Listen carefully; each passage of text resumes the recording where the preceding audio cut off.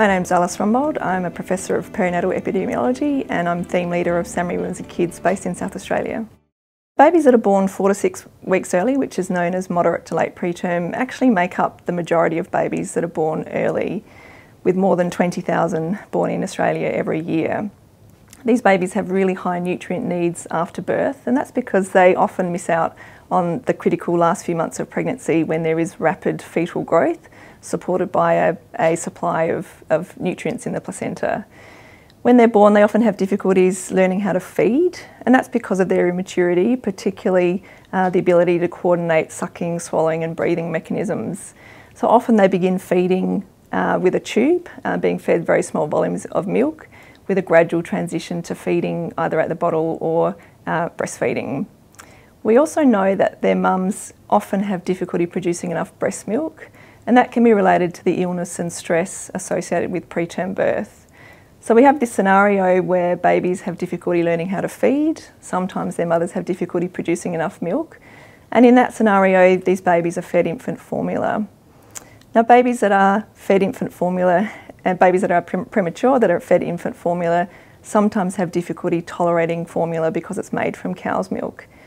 In that instance, they're at risk of a condition called feed intolerance, which can cause vomiting and bloating, and can disrupt the establishment of breastfeeding, can delay the baby going home, and contribute to slow weight gain. So donor human milk, which is human milk donated by another breastfeeding mother that's been heat treated to kill bacteria and viruses, actually is a promising strategy to avoid the use of infant formula, potentially reduce the risk of feed intolerance in these babies and get them home sooner. Hi, I'm Chris Solfaro. I'm the National Milk Operations Manager for the Australian Red Cross Lifeblood, and I'm based in Alexandria in New South Wales. My role entails looking after all operational aspects of milk banking across Australia for Lifeblood. We have 2 processing centres, one in Sydney and one in Brisbane, and a collection and distribution hub in Adelaide. So we are responsible for the recruitment of donors, collecting milk, processing milk and the distribution of our finished product out to the hospitals. Potential donors have to go through quite a comprehensive screening process. We need to make sure that they're eligible to donate their breast milk and that the milk that they're donating is safe for the babies that are going to receive it. So that it is quite a comprehensive process. They have to do an in-depth health and lifestyle questionnaire. We do take blood from them for infectious diseases screening, and their milk must be less than 10 weeks old and hard frozen when we collect it, and when we process it we test it as well just to make sure it's clear from any bacterial contamination. Currently donor milk is provided to babies that are born very early, so before 32 weeks of pregnancy. And that's because there is really good evidence that use of donor milk instead of infant formula in those tiny babies reduces the risk of a condition called necrotizing enterocolitis, which is a rare but life-threatening gut condition. However, that condition is not very common in babies that are born 4 to 6 weeks early, and because of that, there hasn't been much research investigating the potential impacts of donor milk in that population. I'm Laura Klein. I'm the National Milk Research Leader at Australian Red Cross Lifeblood, and I'm based in Alexandria, New South Wales.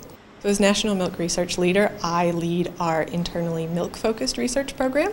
We collaborate with researchers and clinicians across Australia to understand all aspects of milk donation, from what motivates our donors to donate, to what's in the bottles of donated milk that we send to hospitals, to collaborations on clinical trials that help us understand how donated breast milk might better help improve outcomes for preterm infants. The GIFT trial is a partnership with Australian Red Cross Lifeblood, who run the National Donor Milk Bank in Australia. And the trial was really trying to understand the potential impacts of giving donor milk instead of infant formula to babies that are born moderate to late preterm, so 4 to 6 weeks early. The trial will enrol just over 2,000 babies born 4 to 6 weeks early across Australia, and we're really investigating whether donor milk reduces the risk of feeding complications, improves the transition to breastfeeding and helps reduce the length of time these babies need to spend in hospital. So the GIFT trial is going to be investigating whether or not pasteurized donor human milk, when used instead of infant formula, can help improve outcomes for babies that are born moderate to late preterm or between 32 and 36 weeks gestation. So in 2021 we started a pilot trial for this, and we enrolled 200 babies across 2 hospitals, and we completed that recruitment in March of this year. The trial will start in January 2024 and run for 5 years. We'll start initially in sites in South Australia and Brisbane and then move to other states later on in the year.